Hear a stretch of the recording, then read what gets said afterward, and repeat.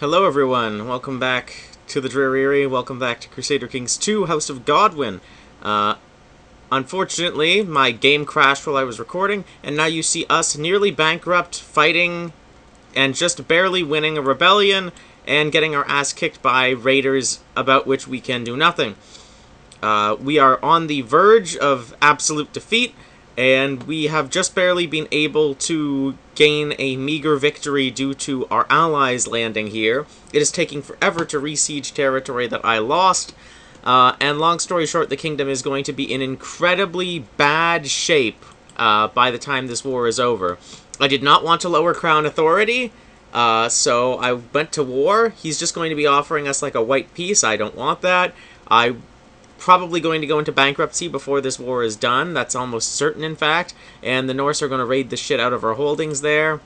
I'm assuming those guys are Norse.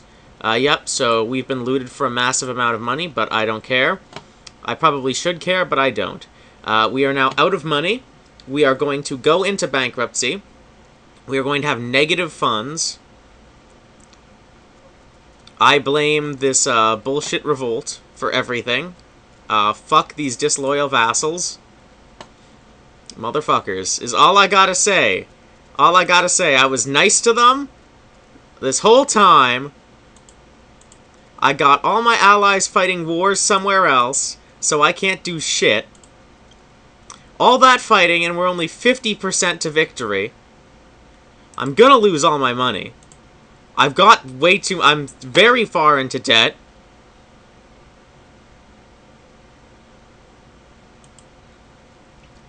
Now the revolts are... Now members of the army are revolting against us. Fuck them. All you're doing is giving us more war score, you fuckers. But now we don't have the men to fight these guys that I was attacking. And that sucks. And now we've got everything going wrong. If I can't... obviously, if I can't win this war, we're kind of fucked in general. I've basically killed our kingdom at this point. Yep. God, this is a mess. I'm not very good at this game. Oh my god, we can't even... Fuck. Fucking assholes. Fuck you. Look at this motherfucker! These guys are fucking assholes!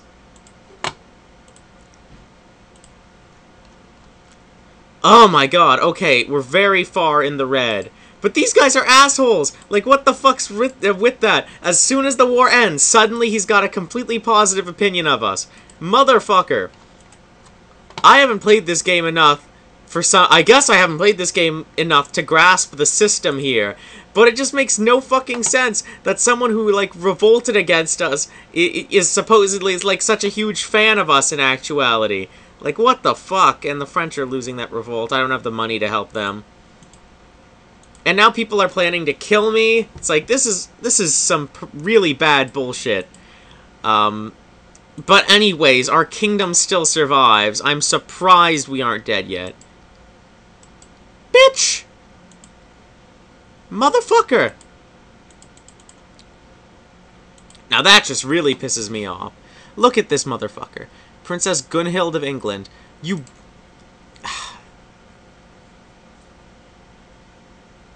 And I can't even kill her! She's plotting to kill me! Fuck that, King Harold. If one of your children is plotting to kill you, you can fucking kill them.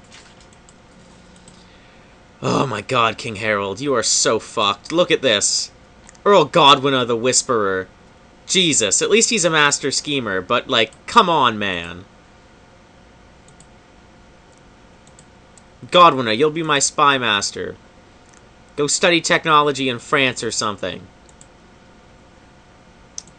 I'm actually going to have Morcar try to get our troops back.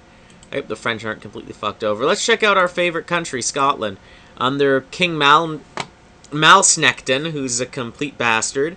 And I'm glad he's losing those revolts. I'm only saying that because he usurped King Malcolm, and I like King Malcolm. What a douchebag. So yes, people are still planning to kill me. I don't know what I can do about that. At least the plots are pretty weak. Morcar wants to kill Prince Godwinna. I don't understand you, Morcar. I don't understand you. King Harold II of England accepted a call to arms from King Sancho II of Castile against Emir Yahya the Old. Yahya the Old. What a stupid name. I know that's racist, but come on, Yahya? That's a dumb name. Frickin' stupid shit I have to deal with. Finally, we're back in black with our money. But that's just because we're the Kingdom of England, so we make tons of it. We're not making that much in terms of income, I bet, because we're getting frickin' raided all the time by thieves. Because no one respects my reign anymore. No one respects King Harold. Look at this. Look at the amount of troops we have. That's respectable, goddammit.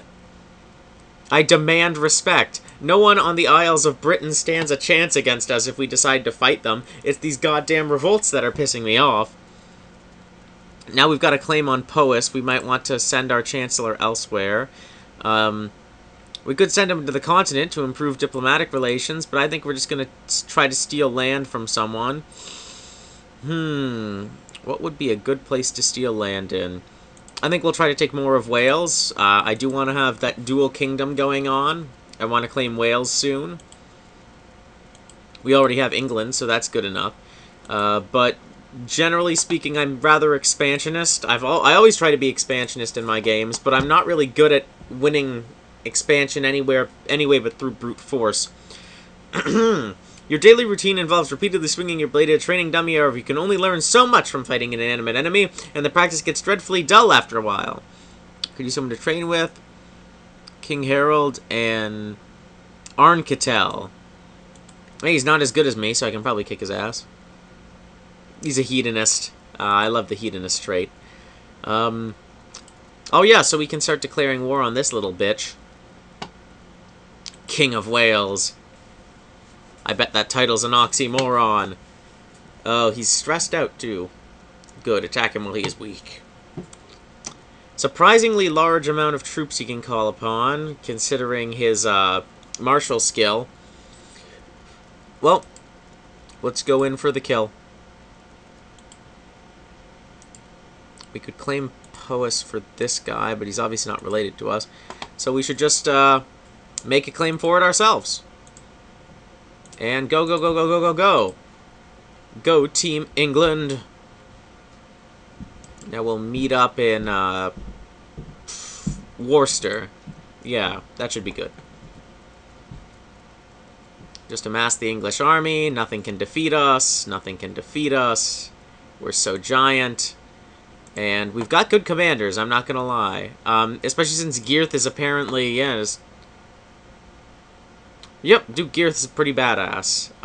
Though I almost feel bad about having him involved in this. Because, you know, he is a brother. He's kinsman. Also, he's from East Anglia, you revolting little bastard. I actually want him dead, I really do. But I suppose it would be more advantageous to keep him alive. Even with our disadvantage in land, obviously, our numbers and our commanders being so superior, we easily come out on top. That battle was worth a whole 46 war score. That's pretty awesome. I'm going to raise my vassal levies and piss off my vassals for a little while. And this war should be won relatively quickly. I can't really think much in terms of economic expansion right now, though I probably should. Before I wage any more wars, I should think about trying to get more infrastructure built, at least so that we don't constantly keep losing money through these wars that we're waging. As it stands, I'll take this territory and it'll take a bit longer after that to actually win the war. Kidnappers overpowered me, made sure I could not call for help by stuffing a filthy rag in my mouth. Luckily, they did not get far away with me. Duke Morcar and the guards managed to free me and capture them. Thanks, Duke Morcar. Much more useful than you were historically, you backstabbing piece of shit. Harold Godwinson comes and saves your ass in York, and then what do? You withhold your troops to fight against the Normans, and then you try to get yourself crowned king, you fucking idiot. And then you betray William the Conqueror once you've sworn loyalty to him. Absolutely frickin' pathetic. Morcar, everyone. Jeez, this guy, am I right? Frickin' Morcar. We're actually gaining money from these this sieging stuff, but I don't want the Welsh to capture even a single holding, so I'm going to kick their ass right now. Okay. Well, this is pretty interesting. I find very few battles where the outcomes are so lopsided. We only lost 50 men. Yet somehow that was enough to lose a commander in combat again, I believe. We're going to run out of good commanders. Well, we kind of already have. Aedwin's only got a 12. That's not actually all that good.